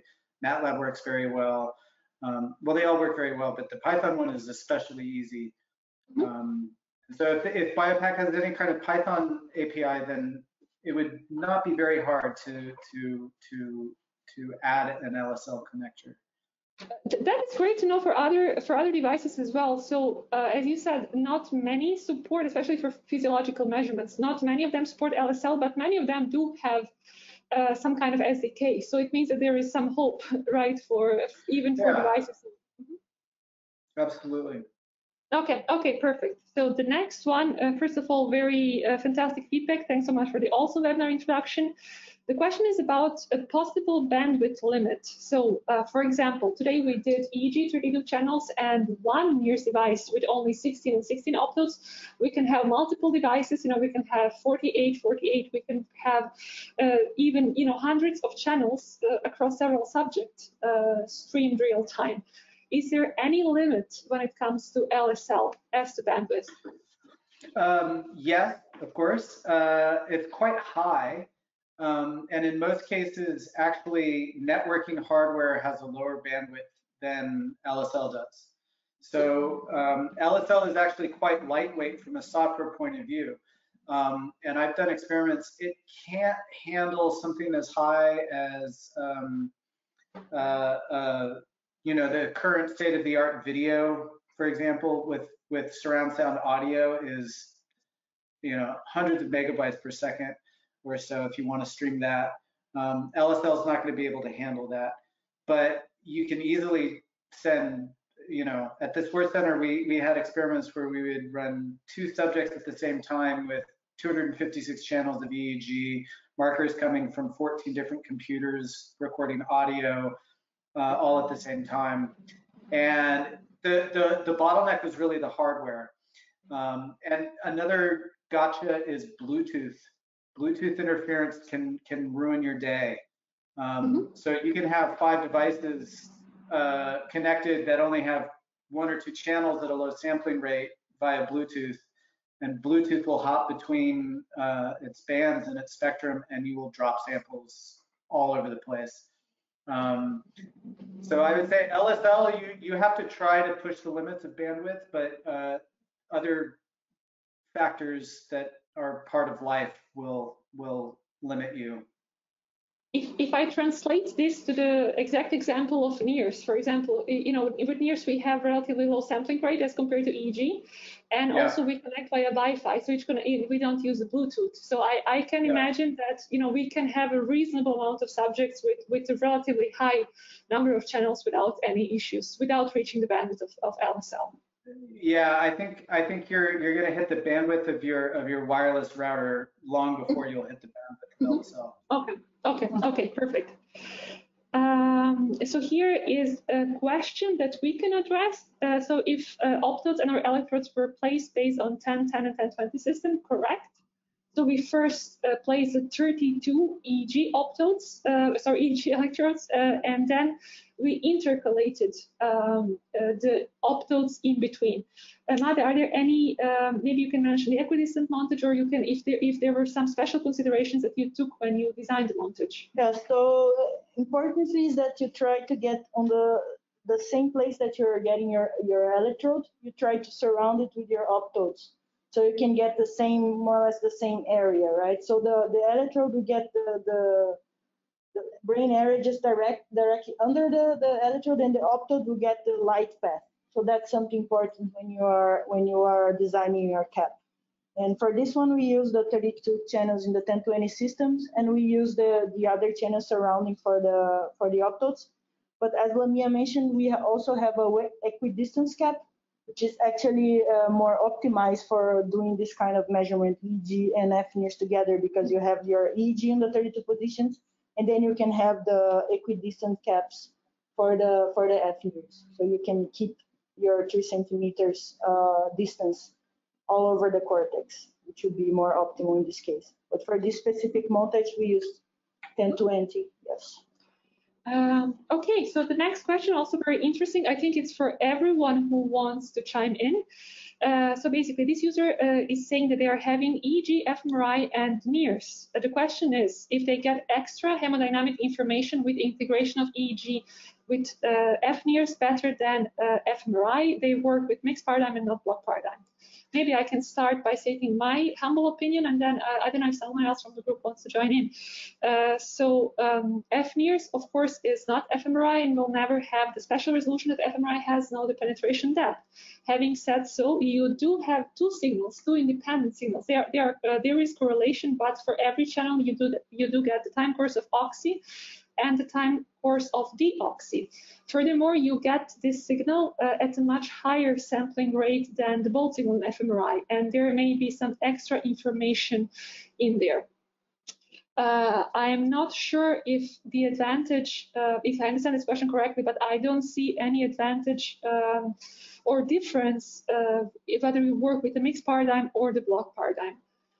Is there anyone, David, do you want to comment? I know it's not an LSL question, but everyone also, everyone from our team, please feel free to chime in if you have, if you want to comment on this. I wouldn't probably have anything very meaningful to say on this topic, I'm afraid. I see Patrick is ready. Yeah, please. I think Patrick would know a lot more about that. Ready and an enthusiast about the topic. This is why I thought I pop in. you have more information than in just so the MRI basically measures how much of the signal is decaying by a change in magnetic property, which happens by the deoxyhemoglobin doing something to it. The NIRS signal is fundamentally measuring with two wavelengths, and we have two unknowns that we solve for two numbers that we're getting. So we have two informations, and those informations are not the same. So we are getting some more information, and I would say it's just at the beginning to understand how we are looking at this hemodynamic response function that we, derived somewhere from a monkey visual cortex, and then yes, elaborated that somewhat more. But there is more, and if you look closely to deoxy and deoxy on a block design, you will see that they have a little time delay in there. So there's information in there. And if you do derivatives like the total and a ratio and something like that, those have also information, independent information, which means they're not fully correlated or not even linear dependent on each other. So we get more information. That's the one thing. The other thing is that the typical higher sampling rate of the fNIRS is giving an advantage. And I say typical because yes, you can drive fMRI really, really fast if you just image a little region of interest. But typically you record at a much higher sampling rate, which gives you something like the heartbeat, which is otherwise you randomly sample somewhere in the artifact with the fMRI. And this is just noise on your data. And this noise can be modeled and regressed out, and this is why you get a cleaner signal. It doesn't matter if you can just collect more trials and average them, then you obviously also get rid of it. But if you do stuff like single trial work, there's no way of creating more, this is your best way, recording best possible data. And maybe lastly, there was the limitation that fNIRS is not going deep. That is true. We are not, just light doesn't get that deep. And even if we put more light in and use even finer sensors, we can use a little bit, and there's the idea of doing tomography, but you will not get to the deep structures, amygdala, whatever. However, we also find whenever then, if you talk to an fNIRS researcher, more often than not, they say, yeah, we're interested in whatever type of processing. However, we find the response also in some other regions than you would typically look, and then you just have to see the regions that are either affected or affecting the region that you're interested in, the deeper structures. I hope that answers somewhat the question. So yes, Fantastic, you get additional information. And Patrick, please stay tuned because I think you will want to address the next question as well. So, there are actually two very similar questions, and this is how we opened the webinar. But some users would like to know more about basically complementarity of EEG and fNIRS. So, what is fNIRS showing something that EEG cannot? And basically, they are asking for help to convince other researchers about the advantages of the combination. Okay. Yes, absolutely love to comment on that. So the simplest example is if you do your classical EEG analysis and then you go to wavelets, and with the wavelets you can discriminate if an activity is creating phase locking factor, which means I have an oscillatory event going on and I have some sort of a phase reset due to a stimulus. I show a picture and just resets that. And because I have the same type of oscillation going on, but I'm shifting the phase somewhat, I'm getting an additional potential. So I'm averaging together and I see an activity. And now I could, if I don't know about the wavelets, I would say, was that actually happening or wasn't this happening? So was there additional energy, or was it an additional event, or was it just a phase reset? If it was just a phase reset, it could well be that it just takes the very same energy all the time. A brain area takes the very same energy all the time. We don't have any fMRI or fNIRS signal. However, we do, because it synchronizes, same activity but synchronized, we do see an EEG signal, an ERP. Okay, I can answer that by using wavelets. I can really tell apart whether I have synchronized activity or a phase reset, or if I have an increase in energy, more oscillation, if you will. But this is one way. I take a complete different approach, just the geometry. If I have a source pointing that way, I do see it in my EEG. If I have the source pointing anywhere perpendicular to that, I don't see it. I see it in the MEG, but I don't see it in the EEG. Obviously, there's activity going on and it's going up and down, and this activity cannot be seen in the EEG, and obviously it could create an fNIRS signal. So from the oscillatory nature of the brain activity, the electric brain activity, we can derive directly that there's activity that will be visible in fNIRS and fMRI. And from the geometry of cells, we can say directly derive that there's activity that will be visible in the fMRI or fNIRS, but not in the EEG. This is, let's say, there's fundamentals why the one shows up and the other doesn't. And then the value of it is, as I said at the very beginning, is more than just being able to explain. I make a different example. If you would do an fMRI of somebody sleeping, which is done for 8 hours, it gets very jumbled data and doesn't make much sense. If I'm adding an EEG to it and I'm able to put it into certain sleep phases, then I'm suddenly explaining variance. It's not 8 hours of I don't know, it's 8 hours broken down in certain sleep phases. And if I then do the fMRI grouped within my sleep phases, suddenly they make a lot of sense. I can calculate network, connectivity, and that tell how that looks for various sleep stages. And now don't think about sleep, because sleep, it comes natural to us to know. We all have heard about the sleep phases in the EEG. Use the EEG or the fNIRS to break down the variance of your other signal into blocks you understand. And suddenly it's not error variance anymore, but it's explained, and it helps you understand what's happening. There is a question related to that. Basically, you explained very well the advantage, and the question is about potential clinical relevance. So are there any validated clinical applications of the integration? While you think of it, maybe I can mention that I don't know if any validated, maybe someone else knows something, but there is a lot of use in BCI, so not for the clinical application, but you can work in 2 different ways. So you can maybe increase the number of parameters, the number of commands that you want to decode, or you can increase the accuracy of your classifier. So there are several studies that prove the advantages of combining in the field of BCI. Another field where there is a lot of research with the integrated modalities is epilepsy.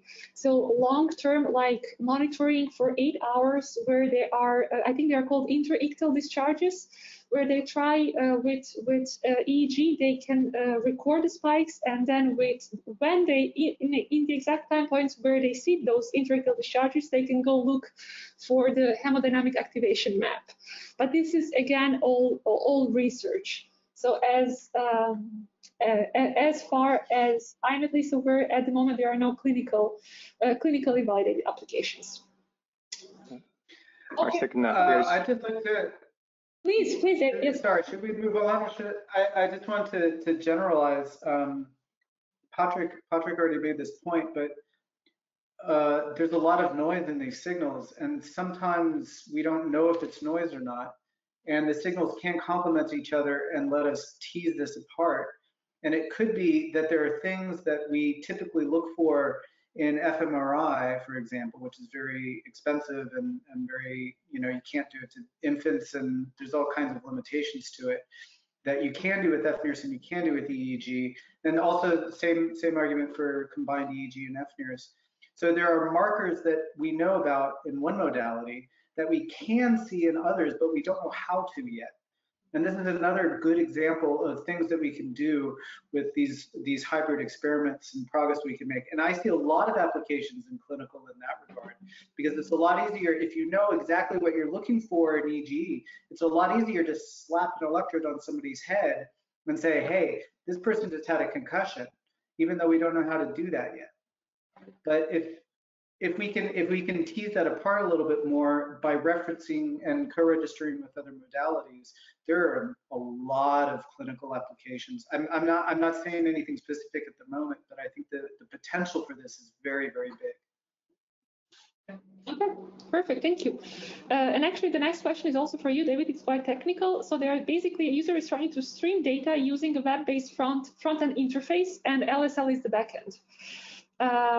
In the LSL documentation, there is no usage with app application. Is it possible to real-time stream data from an LSL port in the web front end? Also, are there any modules or libraries that support this?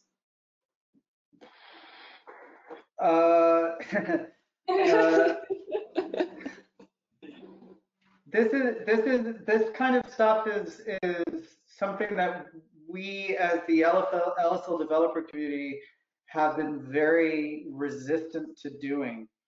And the reason is very simple, and that is security.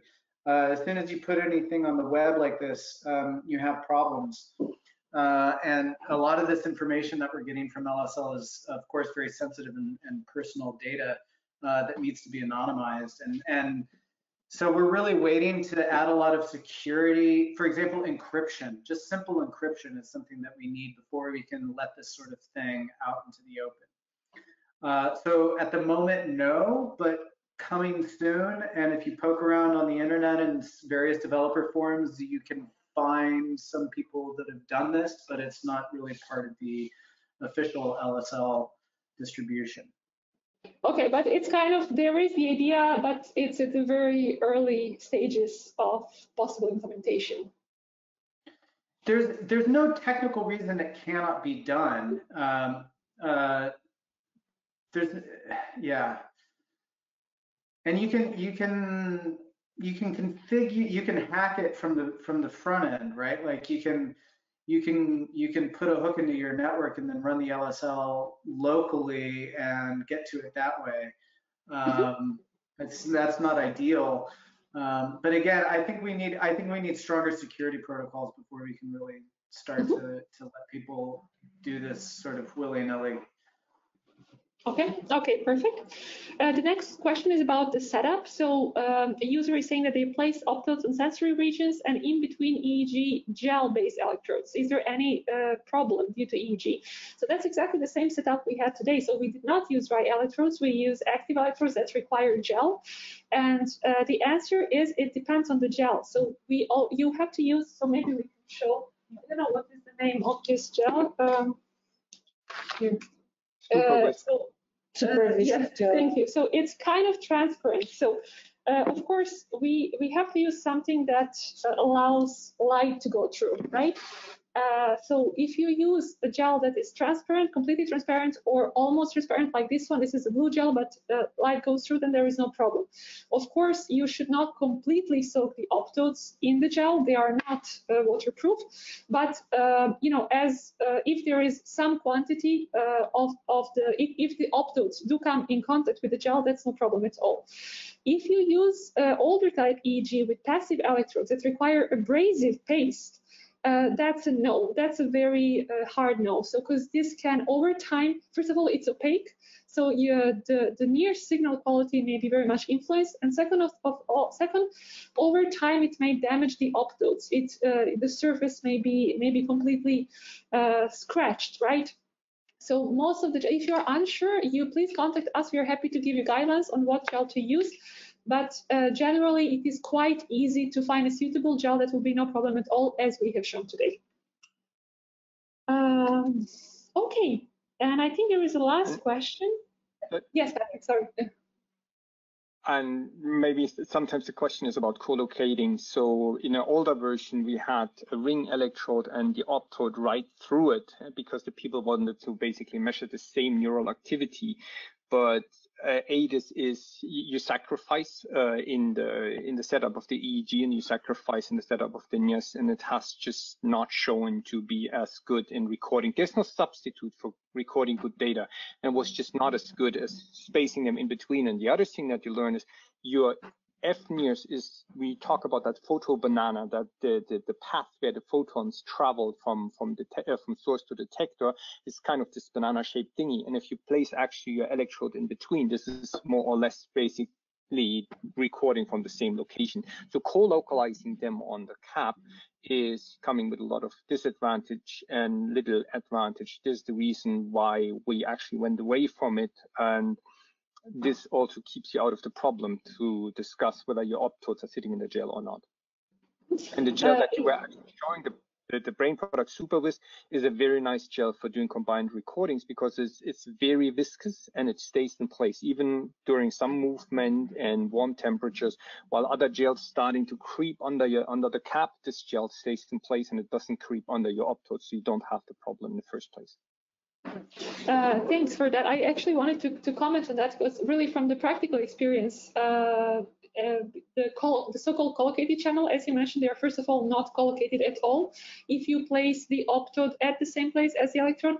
But second, from a practical perspective, it's extremely difficult because as we did it today, we basically have two independent setups, right? You have your grid of electrodes and you have the grid of optodes. And first you make sure you have a good EEG signal, and then you make sure you have good NIRs signal. They don't interfere in any way one with the other.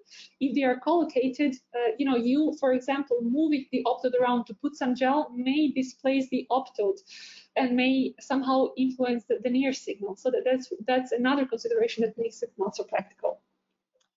And I think we have a last question. I'm not sure I understand it correctly. So basically, they are asking, David, is LSL limited to the acquisition of data, or does it help with analysis? And I think it helps in the, it makes it easier because everything is automatically synchronized.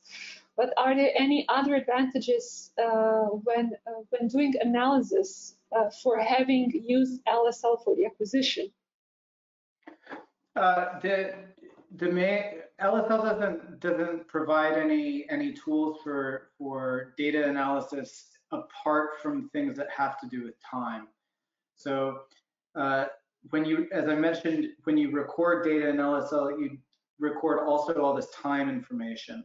And when you load data using one of the loader programs, you change the time information. You actually make it more accurate by doing this synchronization and dejittering procedure. And this makes it possible to say that these points in time are aligned at time. It does not do anything to the actual values associated with the timestamps. So the actual values represented by each discrete sample remain exactly the same. And it's up to the user to do any kind of transformations, such as using wavelets or whatever analysis process you're going to do. I would say that I don't want to say anything bad about a Brain Products product like Analyzer, but one thing that I like, because I come from a developer's point of view, is I want to get to the data at the code level. And LSL does let you do that much more easily than if you record using, in the case of EEG, if you're using well, I don't know. I don't know if there's a Python reader for the Brain Vision file format, although it's an open source file format, so you could make one. But no, LSL doesn't give you any automatic tools. There are, however, a lot of software packages that use LSL that are analysis packages. I mentioned EEG Lab and M&E Lab, and those are very powerful open source toolboxes. But there are also online tools such as TimeFlux, which is a Python-based program, and the company Intheon has a package called, why am I forgetting the name of it? I'll remember it 5 minutes after the webinar is over. But there are also commercial toolboxes that are using LSL for real-time analysis. Okay. Perfect. So I will go with the next question. Feel free to interrupt me if you remember the name while we are on the next question. I'll look it up. Yeah, think about it. So the next question is whether the XEF file can be read in the fNIRS toolbox or into Homer. So Blanca, please correct me if I'm wrong. Homer does not read XEF, and Homer also does not do any EEG analysis. When it comes to, however, Homer or the NIRS toolbox, you can definitely use the direct export from Aurora. So Aurora exports the data in the .NIRS file for Homer 2 or in the SNIR file for Homer 3. and all the triggers are saved in there. So the file is independent of whether it's not aware of whether you recorded data using LSL or not. So if you want to use Homer 2 or the NIRs toolbox for analysis, you simply load the data as directly exported by Aurora. No need for any extra steps, no need to read the XDF file. If you do want to do integrated NIRs and EEG analysis, and the NIRs toolbox does allow that, I don't think XDF is supported, so you do have to convert, and that's exactly what we're gonna show next week. So please attend the webinar. It's on the 18th, right? Yeah, it's on the 18th. Because we are going to try to analyze in the NIRs toolbox with Tad exactly the XDF that we exported today. Yeah. And also because the NIRs toolbox is based MATLAB based, and actually Homer has also some MATLAB import functions. You can use the XDF reader that it's the loader that's already that we showed today at the end of the demo. It's also possible to do that way, so you can have access to the data. But for the moment, since Homer does not analyze EEG, there is no fNIRS exactly. But as mentioned, please stay tuned next week, so we will show you how to do that. Tad will show how to do that in the NIRs toolbox. Exactly. I think that's pretty much it. We are so much over time. Thank you so much, David, for the patience. Thank you, everyone, for attending. Thank you so much for the many questions and for the interest. This was really awesome. As we mentioned at the beginning, the video will be available very soon on our website, and I think most probably the slides as well. We may send you the resource, David, that you were trying to share as well per email. If you remember, there was some tutorial or something that you wanted to share that we may follow up with the users. Yeah. Okay. Is there any other neuropipe.io? That's it? Yeah, that was the toolbox I was thinking of, yeah. Okay. Okay, I think that's all. Any other questions from the team? Anyone wants to comment on anything? No. Okay, perfect. Thanks again, David. This was really fantastic. Yeah. Thanks, everyone. Thank you, Amanda. Thank you, everybody. Thank you. Thank you, everyone. Yeah. Bye. Bye.